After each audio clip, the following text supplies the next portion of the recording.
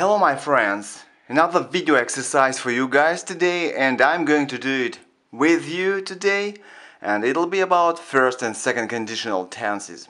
Привет, друзья! Еще одно практическое упражнение английского языка, которое я сегодня с вами выполню, и оно будет посвящено условным предложениям первого и второго рода. Если вы не помните или не знаете, что такое first и second conditional, перейдите по ссылочке, вот здесь я для вас ее размещу, и вы прочитайте, посмотрите, что это такое, а далее выполните упражнение и посмотрите, как я все объясню. Итак, первое условное предложение первого рода – это реальное условие в настоящем времени.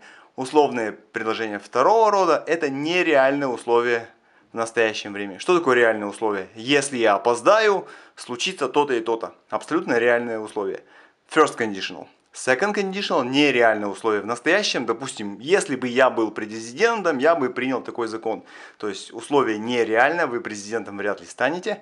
Поэтому используется second conditional. Итак, поехали, выполняем первое предложение. If I have more free time, I learn Chinese.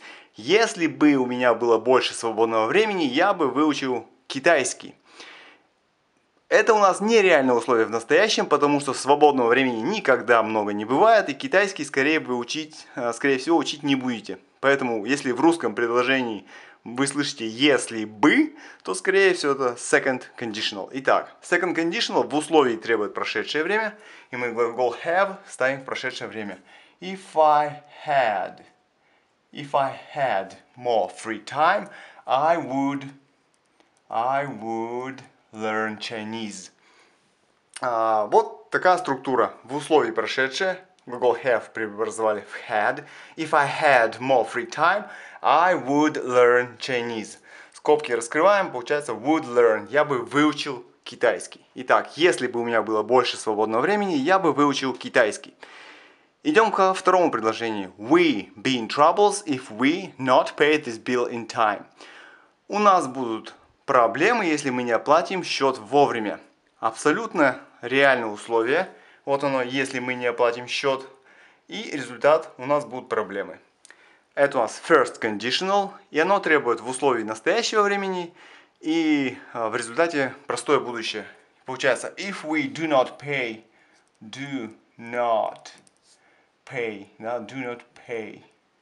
If we don't pay this bill in time, we will be in troubles. Добавляем will.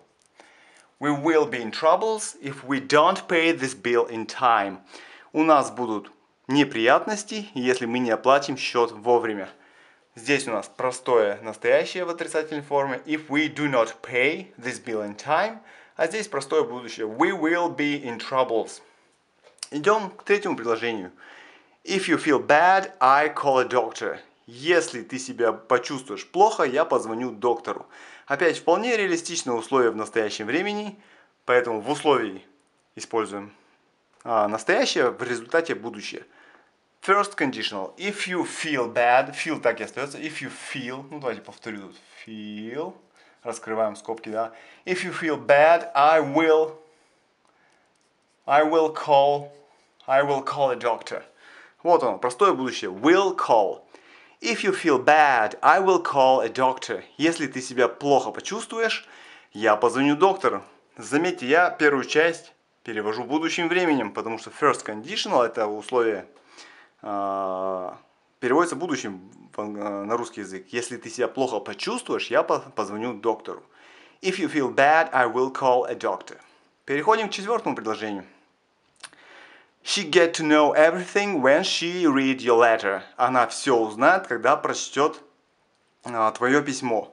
Здесь у нас на самом деле не first и не second conditional, а придаточное предложение времени, которое вводится союзом когда, when. В русском языке у нас в обоих частях используется будущее время. Она узнает, когда прочтет. И там будущее. А особенность английского языка в том, что в придаточных предложениях времени у нас используется простое настоящее. Получается, when she read your letter, she will get to know. Раскрываем скобки. She will get to know everything when she read your letter. Она все узнает, когда прочтет твое письмо. Вот такая особенность. Здесь простое настоящее, здесь простое будущее. She will get to know. Она узнает все when she read your letter. Итак, придаточное предложение времени. Переходим к пятому предложению. Sorry. You laugh at my joke if you have a sense of humor. Ты бы смеялся над моими шутками, над моей шуткой, да, если бы у тебя было чувство юмора. То есть мы подразумеваем, что у человека нет чувства юмора, поэтому над шутками моими не смеется. Соответственно, это нереальное условие в настоящем. If you had, преобразуем в прошедшее время, глагол have. If you had a sense of humor, you would, ты бы смеялся, you would laugh at my joke.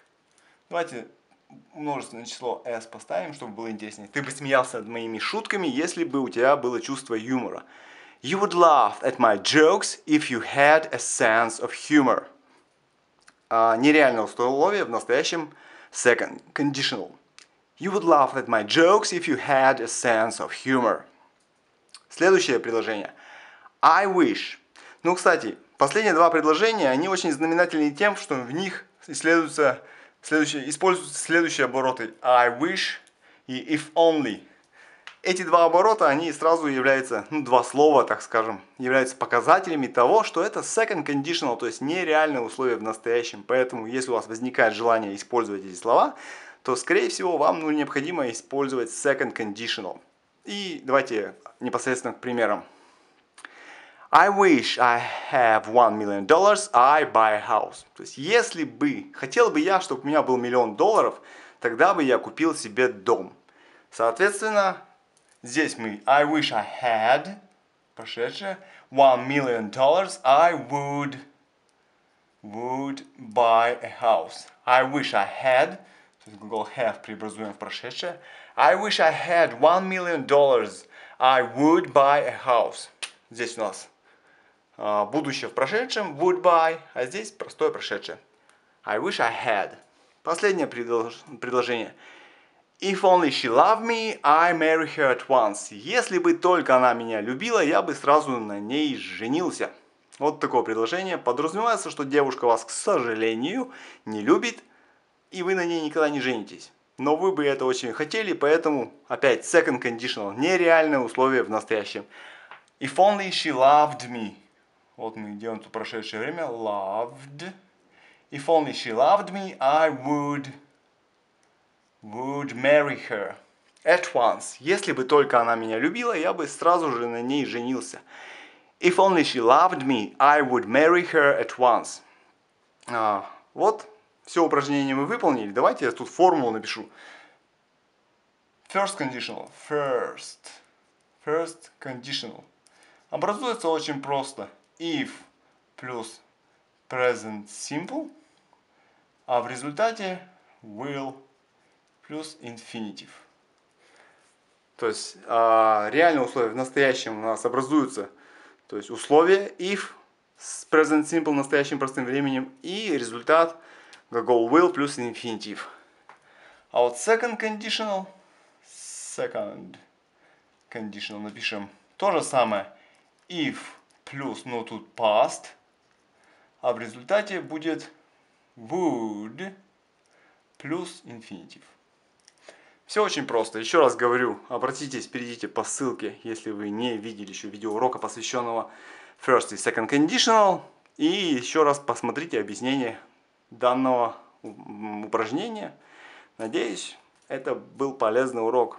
Подписывайтесь на мой канал, пишите комментарии, задавайте вопросы, рассказывайте о канале всем вашим знакомым. See you later, guys!